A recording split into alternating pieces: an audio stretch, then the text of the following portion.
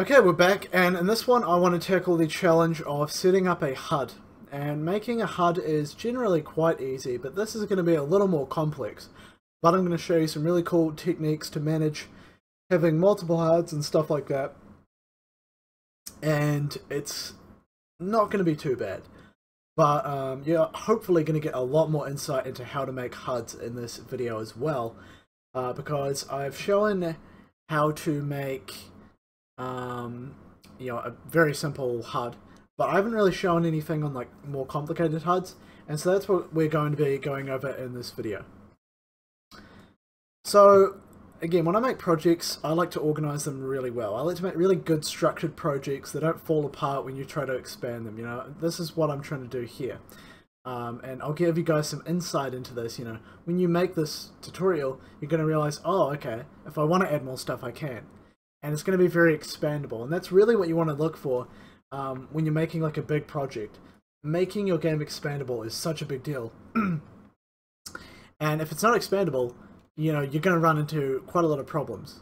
It's going to be really difficult, and if you fail to make it expandable, a lot of times you will tear out code and have to replace it all. It's very annoying. So anyways, this is HUDs. I was kind of going on a giant tangent there, so anyways, right click, new folder, and we're going to call this blueprints. And inside of blueprints, we're going to add some more folders. I'll call one extensions, but we're not going to use that yet. And I'll call another one HUDs. We'll open up HUDs, and inside here we're going to right click, user interface, widget blueprint. I'm going to call this HUD underscore in-game. We're going to add another one, HUD underscore inventory, and we're going to add another one, which is HUD underscore shop. So we have 3 HUDs here.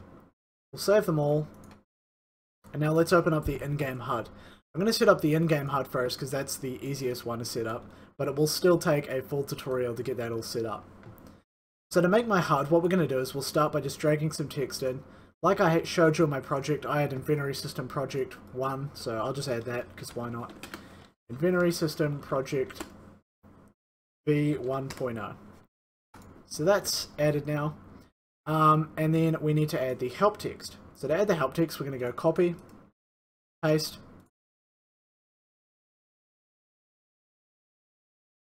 and I want the help text to appear about there. We're going to make sure the text is always centered, and I'm going to drag this out to be quite wide. That's so that no matter how long I make my pre-C to pick up whatever, it's always going to be displayed quite nicely. So now I'm going to anchor this. We'll anchor it down here. So now it's always going to be aligned, it's always going to be in the right place, and we don't have to worry about that. And lastly, we're going to add the gold. You might remember it said that we had X amount of gold, so we'll say gold 0. And that's the basic HUD setup. I'm not going to set these up yet, so our help text, by default we don't want that to say anything.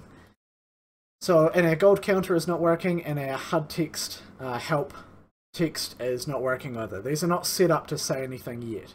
But we're just going to get this HUD getting displayed first. So we'll compile this, save it. And now we're ready to get into actually displaying a HUD on the screen. Like I said, I want this to be very expandable. So I'm going to be implementing this in a way that you might think is a little over the top, but remember, this is to make it expandable. We want to be able to add more HUDs in the future. We want to be able to add more shops, more types of inventory even, more different HUDs, and we need to make this expandable so we can add different types of HUDs, right? So, enough rambling, let's go back to our code, and we're going to open up the game mode this time.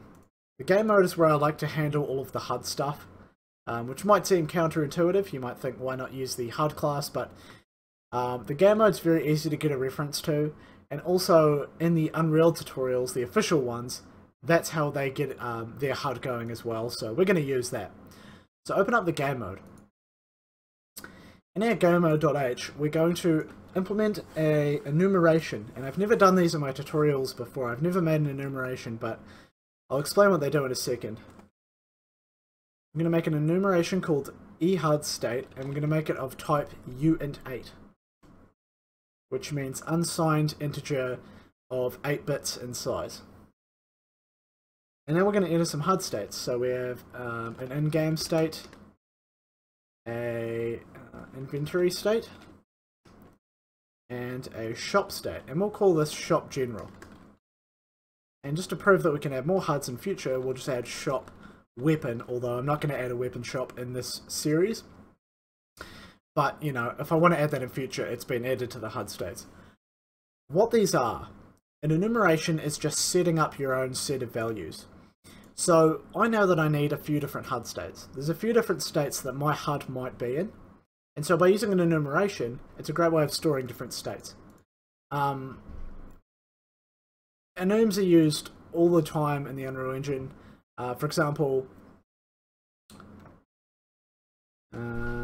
actually, you know what, I'm not going to, actually, IE pressed and IE released, these are both things that are in an enumeration. An enumeration just takes a value like IE pressed and assigns it 0, or released it assigns it 1. So HS in game is equal to 0, HS inventory is equal to 1, HS shop general is 2, shop weapon is 3. This may seem kind of overly complicated, like why would you go to all that effort? But you'll see why this makes it a lot easier later on down the track. Also going to add apply HUD changes, so checks the HUD state and then calls apply HUD, which is another method we're adding, accordingly to apply whatever HUD we want. So void check, apply HUD changes. uint8 get HUD state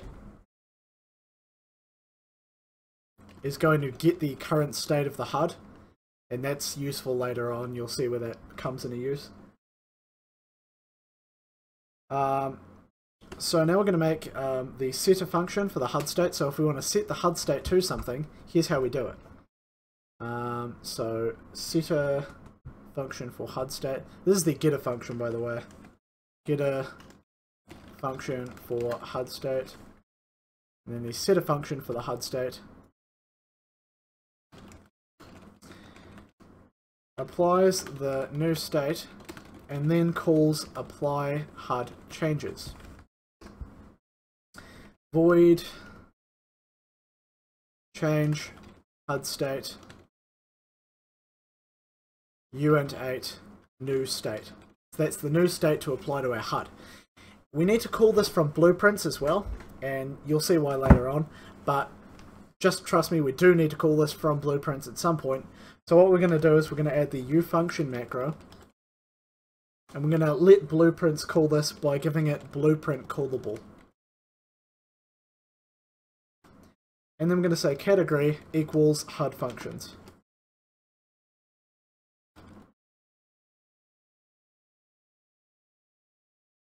Lastly, we need to add one more function. Applies a HUD to the screen. Returns true if successful. False otherwise. Bool apply HUD. And this takes a couple of parameters. First thing it takes is a T subclass of. So it takes a user widget. And this is the widget to apply. If you don't know what a widget is, it's basically just a HUD, a set of buttons and stuff like that. For example, the inventory is a widget. The shop is a widget. They're all widgets. So this is the widget that we want to apply to the HUD or the screen. And then two booleans, b show mouse cursor. Obviously, when we open our inventory, we want the mouse cursor to be showing. And then enable click events. And that is, do we want click events to be enabled? For example, there is buttons in our inventory that we need to click. Do we want the events to be enabled for those? Of course. So we have the option to either turn those on or off. Right. Next we need some protected functions. This is because we're inheriting from game mode. You don't really understand what's happening there. Not a big deal, but anyways, uint8 HUD state. This is the actual HUD state itself. So we've written all the getter and setter stuff for that. But this is the actual HUD state, and this is protected as well. So you cannot directly access the HUD state from outside of the class. You have to access it with this little getter function, which we'll make in a sec. So the HUD to be shown in game.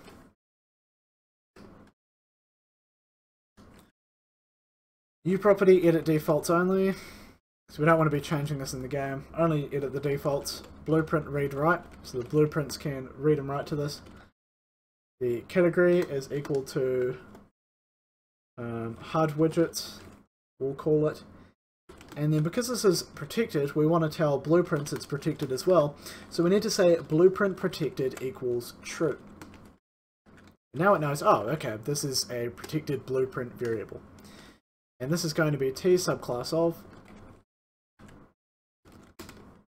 and then the widget, inventory, or actually in-game HUD class. So that's the in-game one. Now we need to add the inventory and the other ones, and we can just copy and paste those to add those.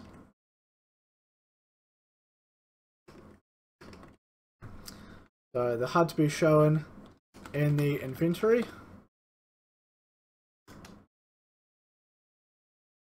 So that's inventory HUD class. The HUD to be shown in the shop general HUD class. And then finally, the last thing in our game mode is the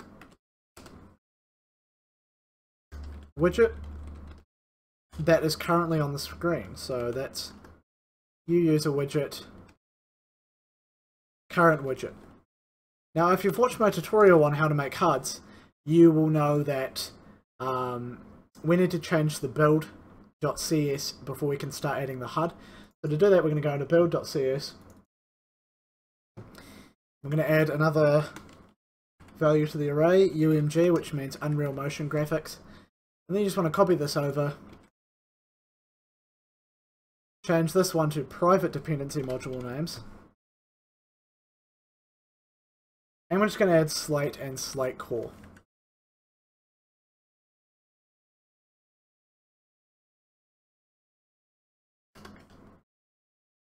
There we go. So those are now added, public and private dependency module names. Save that, and now open up your documents. Go to your Unreal projects, and then you want to open up your inventory. Then simply right click on the project and go Generate Visual Studio Project Files.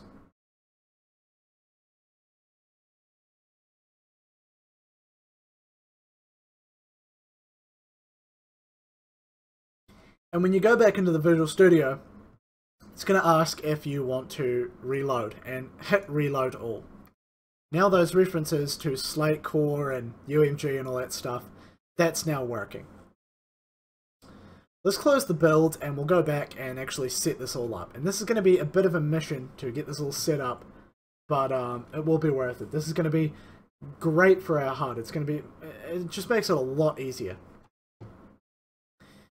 So, also, last thing is we need to override the begin play, which we can do right here. Let's do that there.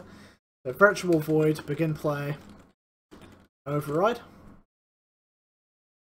So now our game mode has a begin play function. So let's implement that by creating a definition. Right. Inside of begin play, all we're going to do is apply the HUD changes. So we'll say, as soon as the player enters the game, apply HUD to the screen. We'll also set the default HUD state up. So HUD state equals HUD state HS in-game. So set the default HUD state to be the in-game state. So when we first spawn in, we're going to be set with the in-game HUD state, right? Let's apply HUD changes here. So we'll apply that. Go into CPP here, and right. In our header here, we're gonna include blueprint / user widget.h, and that will allow us to access some really important HUD functions which we need. Remove the previous HUD since we're applying a new one. So because we're removing we're applying a new HUD, we want to remove the previous one, otherwise the HUDs will start to stack on top of each other and it will look really bad. So say if current widget is not equal to null pointer, then current widget remove from parent. So remove it as long as it's actually there and it's not equal to null pointer. The next thing we're doing is using a switch statement. Now, if you don't know what a switch statement is, it's essentially a way of just using a bunch of if statements. You're checking a variable, and in a bunch of different cases, you apply different things. Might sound complicated, but once you see it, it's actually quite easy. It's basically the equivalent of using a bunch of if-else statements. We're going to say, in the case that the HUD state is equal to the in-game HUD state, we want to apply a new HUD to the screen, and we want to apply it using the in-game HUD class, and we don't want to show the cursor or enable click events because there's nothing to click on and we're in the game. We don't want the cursor to be showing, obviously. Put that inside of the brackets there, and then we just hit break, and this will break out of the switch statement. Let's add another one. We'll say in the case that the HUD state is equal to HUD state HS inventory, then we want to apply HUD, and we want to apply the inventory HUD, so we'll say inventory HUD class, true, because the inventory is going to have buttons, so we want to have those enabled, and in the inventory we also want to show the cursor, so we give it true for that as well. Then we break. We'll add a case for the shop inventory.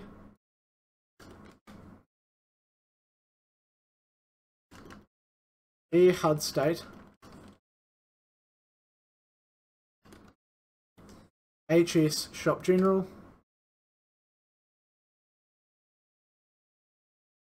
apply HUD,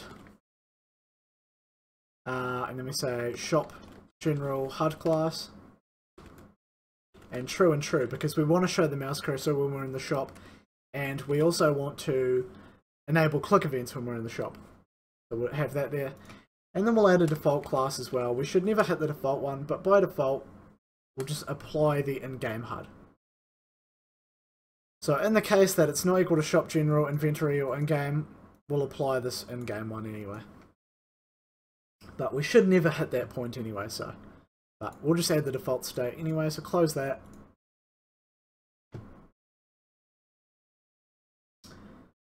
Let's make the rest of our functions. So get HUD state, for example.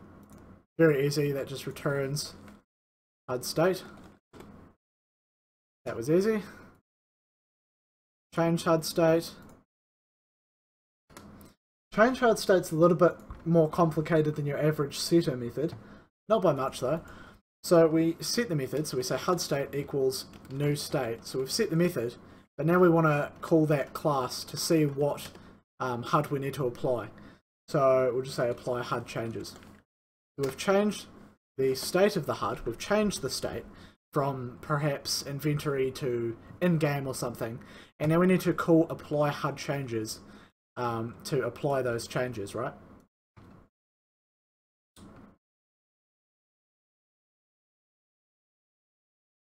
Right. The next thing is apply HUD. That's the final one, and that just applies the HUD to the screen. And that one isn't too hard to do. It's not awfully hard anyway. So what we need to do to apply the HUD to the screen is we need to get a reference to two things. The character and the player controller.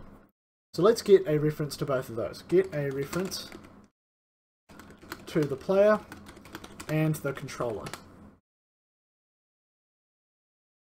Inventory system character. Sorry, inventory character, that's my other project. A inventory character. My character. We'll cast whatever that is into a inventory character. And we'll use uGameplay statics. Get player character. This 0. And then we'll also say a player controller.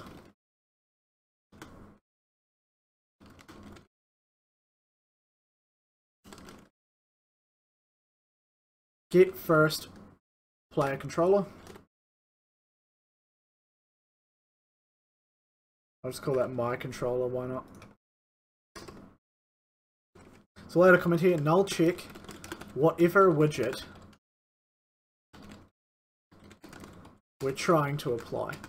So this function takes a widget to apply. But we need to make sure widget to apply is not equal to null before we just blindly try to throw it onto our screen. Because if it is null, then we're going to get a crash. So to check against that, we're just going to say if widget to apply is not equal to null pointer, and then we know, oh, okay, it's not equal to null, we can now work with it. Set mouse and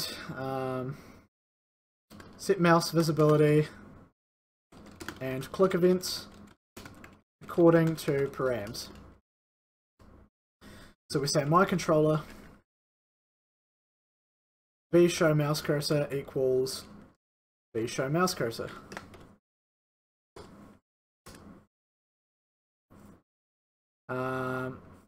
My controller enable click events equals enable click events. So those have been set up, and then we'll create the widget.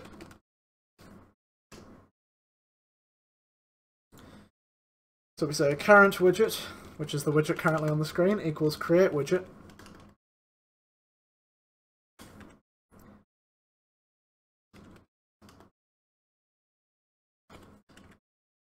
And then get world and widget to apply. So that's the widget that we're trying to apply. Let's null check the current widget to make sure that it applied properly.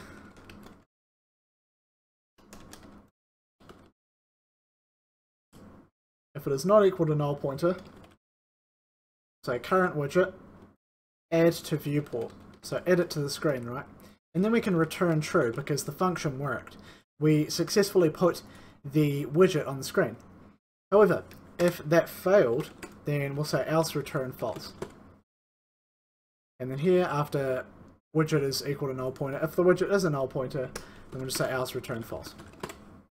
So in the case that the function works, it's going to return true, and it's going to return false if it didn't work. Pretty simple. And that's pretty much it for the game mode. In fact, that's everything, I believe. That's all implemented, it's all worked out, and we've put it all in, I believe. Okay, so let's show the widget on the widget on the screen. This is the last thing I'm going to do before I go to the next tutorial because my brain is fried from all the coding. So, anyways, let's come in here. Right click on the game mode and go create blueprint class based on inventory game mode. This is how we're going to extend it. We're going to click on blueprints, create class, and we need to compile my code. So I'm actually going to come back after the code is finished compiling. Alright, we're back. Very quickly, just two mistakes in the code. If you go back to your inventory, go to inventory.h, or whatever your project is called, .h, and then change it from engine engine minimal to engine. You absolutely need that, otherwise you will get a bunch of errors with the HUD stuff. Also, inside of the character, inside of check for interactables, get forward vector is a function, so you need those little brackets there, and that's it. Those are the only errors that I had, so I fixed those up, and now it compiles just fine. If we go into blueprints here, that little game mode that I made, and double click on it after compiling, so compile and then open it back up. And we're going to get the in-game HUD class, inventory, and shop general HUD classes. So add those. Those are those HUDs that we made. And compile that and save it. Now go to Edit, Project Settings, Maps and Modes. Go to the the default game mode and change that to My Inventory game mode. That is the blueprint version that we made.